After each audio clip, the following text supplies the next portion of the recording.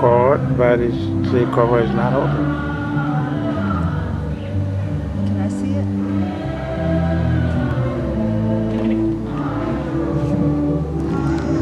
Yes, it is. Hmm? Yes, it is. Close it and see what we count. If the cover is Now not it's open, fine. if the cover is not open, you won't see pictures. You could go take the chickens practice while we're waiting. It's recording already, Yeah, huh? recording. You push that button again to like stop.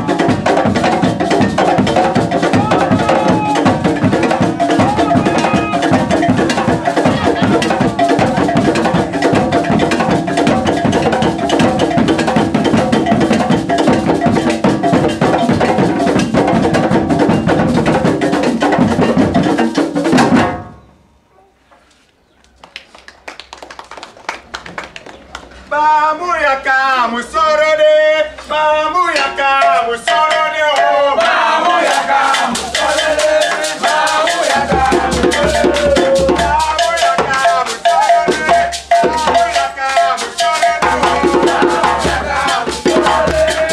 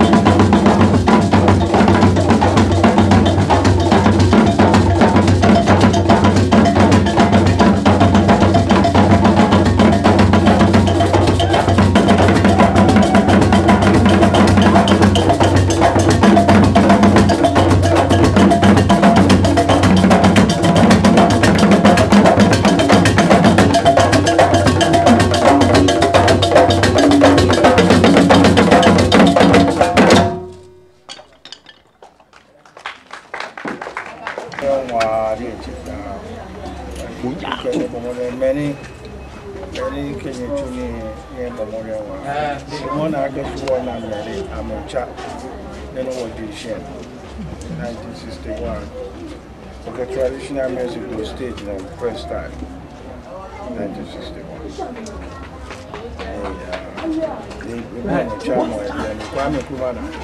They have the of the field, they have by university. And right now, I mean, now I'm going to graduate school, school, secondary school, I go maybe middle school now. I'm a fan of background. Now, I'm one. That's his dear. I go why can you for the drums? I'm one. The uniform dance ensemble. Porting South Africa, America. Other guys who work with me play for all age. They were sheep beer and when one I want to I'm not. I'm not feeling a show money. People wondering why. I got to remember time I got to see we're going to feel him on and market in me. We feel family meeting. Big sister, Baba, 6 o'clock the house, 5 to 6. But my feeling she's okay. And then I can see which time it be.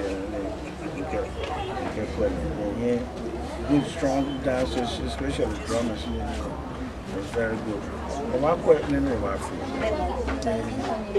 In America, I bet the more people that people can maybe fair to say. She, if you have one fear, where Americans say there's way. So, I put one what's I want to even feel anybody. Yeah, man, when I get before now, she was learning what a festival was the group. The manager, the director of that organization. Hi, I'm wife from me. The director of that organization,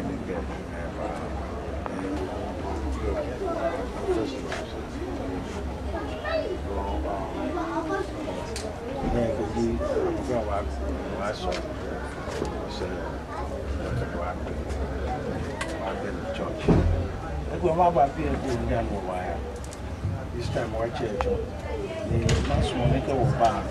Apraku was so bad in I can show about next year, June. June. I'm a student and teacher at college. Listen called college. It's the first time now I'm a child and the students I can go about that. Okay, well, what about you? Mama, I guess for the professional about that. It's good.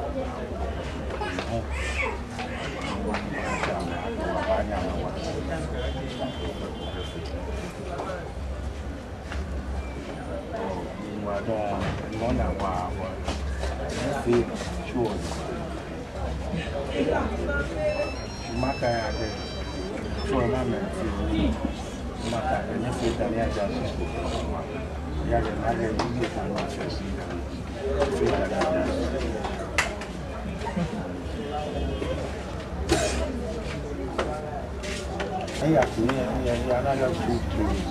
Thank you. All right, what's that?